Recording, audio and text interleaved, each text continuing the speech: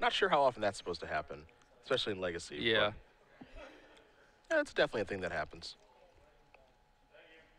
So, game number 3 will be underway. Mondello's on the left, Lynch is on the right. Can you change the names? Again, the winner here, as Lynch does suspend Ancestral Visions, is going to play against Shadeen. Shadeen is, I think she's awake. She's waiting patiently. I think she's awake. I think she just got some Shake Shack. Running so good. So good. Yeah, waiting on the finals and eating Shake Shack, you know, that's not a bad place to be. There are worse things in life than that. I can promise you that. Ancestral Vision's taking down here for Lynch.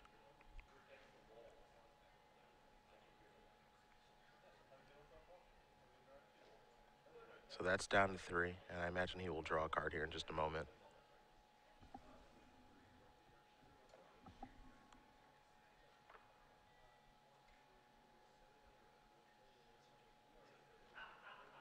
So there is a Misty, and just pass the turn back over to Mondello. Mondello with nothing happening the first couple turns of the game. No him, no Thoughtseize, no nothing. Though he did just pick up Thoughteize this turn.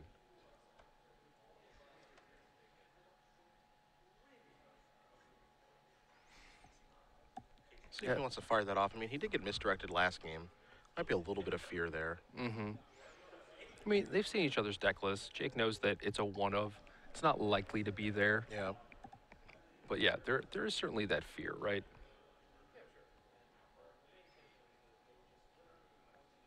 See what land Mondello wants to search. He's going to get the Trop. Down to 19 via the Verdant.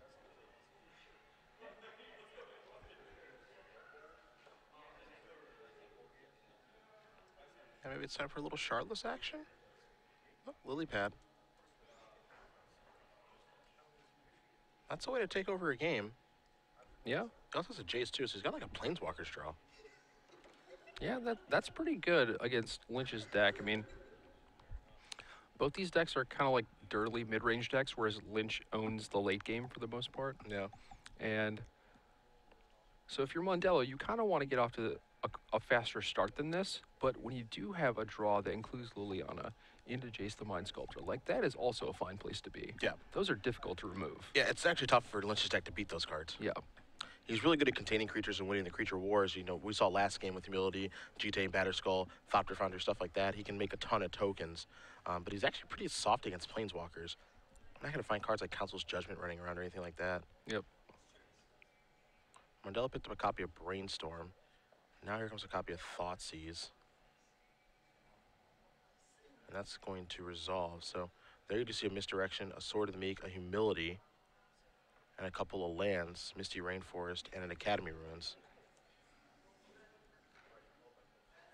Yeah, so again, not the fastest start from Lynch, but generally it's okay in this matchup. You know, he had an Ancestral, which is pretty important for fighting the card advantage war, and it's a pretty good card against the discard out of Mondello's deck. And he had a Misdirection, but, you know, granted no blue card, but a few turns went by, could have drawn into that blue card, maybe could have misdirected him to Turok. You know, his hand has plenty of game.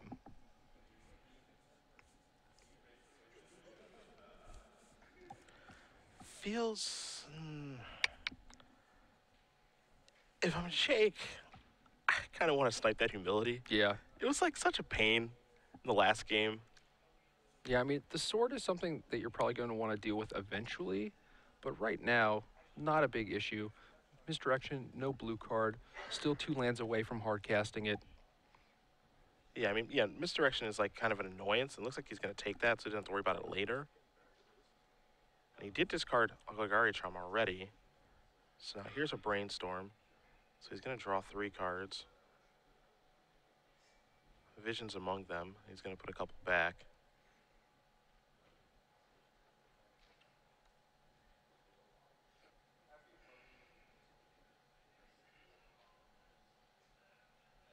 See, he's got the Abrupt Decay in his hand. Generally pretty useful in this matchup, just not against Paul's very slow draw. Yeah, against this particular draw, it's not great. There's a Verdant Catacombs. Hasn't played land yet this turn. See if he wants to sacrifice this just yet. He doesn't, so he's going to tick this up. So Swamp is ready to go. Lynch is going to figure out what he wants to discard. And Sword of the Meek is a pretty decent option, but he's going to go with Misty Rainforest. Now there's a Deathrite Shaman. And so Mondello, this game is going, I think, a little bit more how he wants it to.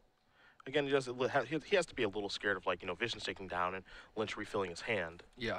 And not being able to really do a lot about that. But if it gets to the point where that happens and you have a Planeswalker or two in play, you know, your situation's still not that bad. Now he's going to sacrifice both these, and it looks like Paul drew a copy of Jace the Mind Sculptor for the turn. Okay. So a Trop and a Tundra. Maybe not. Let's make sure he gets the right lands. Yeah. Don't want to make that boo-boo. No, yeah. Especially with the humility in his hand that he almost certainly wants to play this game. Yeah. You definitely want to get the second white source so you're not forced into trying to find that in a later turn.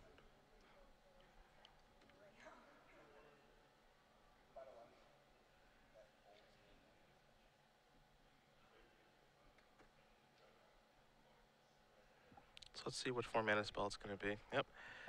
He puts a lot of value on humility. Oh, it's very powerful. Yeah. You saw it doing its thing in the last game. Yeah. And Jake, when he discarded with Liliana the first time, he discarded Golgari Charm. Mm-hmm. So, you know, he had the opportunity to take that with Thoughtseize. He elected to take Misdirection instead. You're going to wonder if that's a mistake that's going to come back to bite him. Yeah, I gotta imagine that he's just on the Planeswalker plan at this point, right? Like, you see his sideboard. He has 2 Golgari Charms for things that remove enchantments, but also Liliana is capable of removing enchantments as well. Yep. Here's Jace. And I think this is the best way to go about, like, actually winning this matchup. He's going to Fate Seal. That's a forest. That's going to stay on top. Now Liliana is going to take up to 6, so threatening the ultimate there for next turn.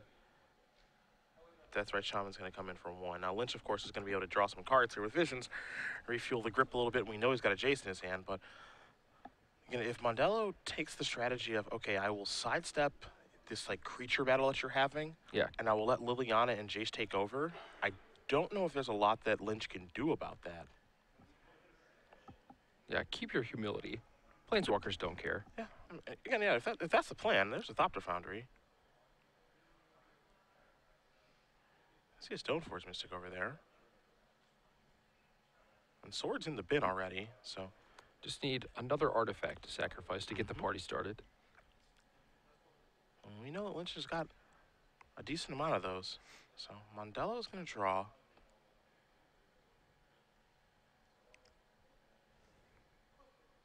Don't know if this is the exact time to cash in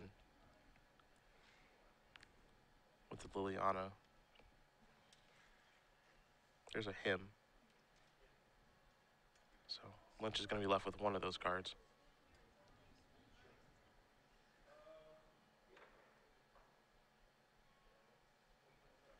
So that one's going to stay. These are going to go. Stoneforge and the Jace. Oof.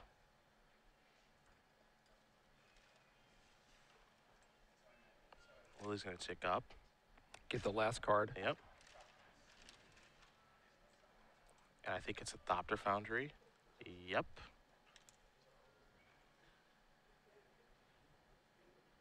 There's an attack for 1. But he doesn't win that war.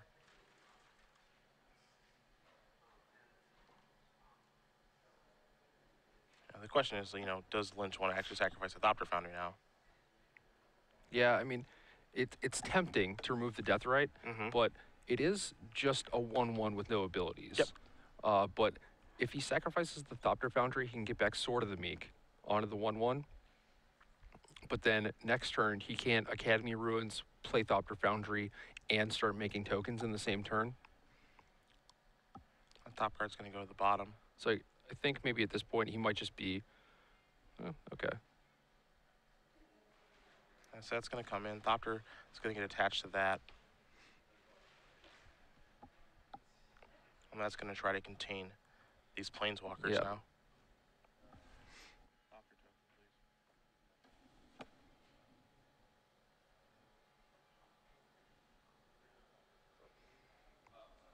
Yeah, I thought he might want to Academy Ruins another artifact and then start making more artifacts, but I guess you don't really have time to do that with Liliana prepared to go ultimate next turn. It might be best to just make the token this turn, knock one of the planeswalkers down, a little bit of loyalty, and then try and reassemble that combo at a later point. I think Lynch right now is deciding if he wants to activate Academy Ruins on his upkeep. Looks like the answer is yes. I think his thought process there is likely, there's nothing better that I can draw than a Thopter Foundry. Right, so just spend all my mana, put that into play. Liliana goes down to 5. Now Jace can potentially unsummon the Thopter, Liliana can tick up to 6, and then again threaten the ultimate on the next turn. Yep. So here's a Brainstorm.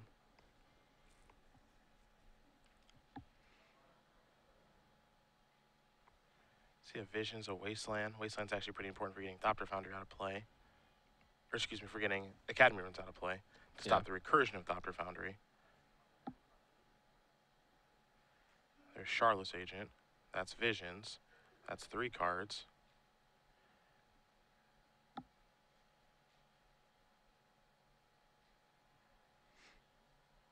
Again, he's already used Jace this turn. Mm-hmm.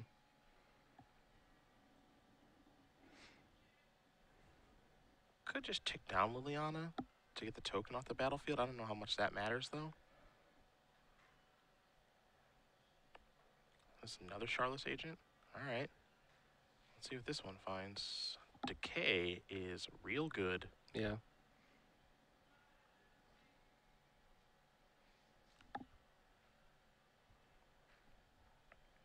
He's going to tick up. And then we might see the exact same turn from Paul here. Yeah, put it on top plate again. Yeah, attack Liliana. If that's the case, I feel like you're probably better off just taking down Liliana to get the creature off the board. Yeah. On that previous turn. Though, to be fair, like, you have a Charlotte's Agent that can block. Right? So Oh, right. Yeah. Yeah, you, by all means, chump block. Yeah. You're perfectly fine with that. And then you might actually have, like, some serious interest in ultimating Liliana now. Yeah, and it's like you don't get rid of everything that Paul has, right? But you get rid of some of the stuff that matters. You still have 2 planeswalkers. There's Stoneforge Mystic. Nothing to search up. Just pass the turn back. Can't search anything up because Yeah, it doesn't have ability. Yep, because of humility. So a bit of a nombo. So Academy Ruins won't be targeted. Wasteland. So Thopter Foundry is going to go on top of the deck. Now, of course, Jace can Fate Seal that to the bottom if necessary. And, yep, that happens right away. Now, of course, the big question is how will Liliana be used this turn?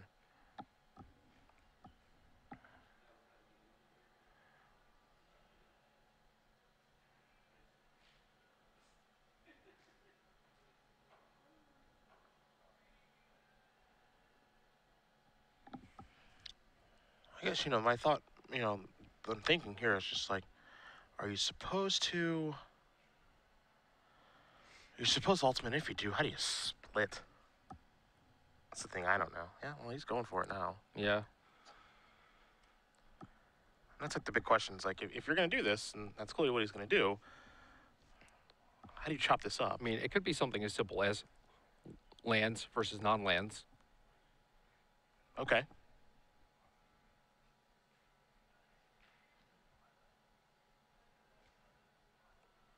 You can throw the sword with the lance pile. That's a little bit risky. Yeah, I mean, I think Jace on 9, you're fine with him having 2 creatures and a humility.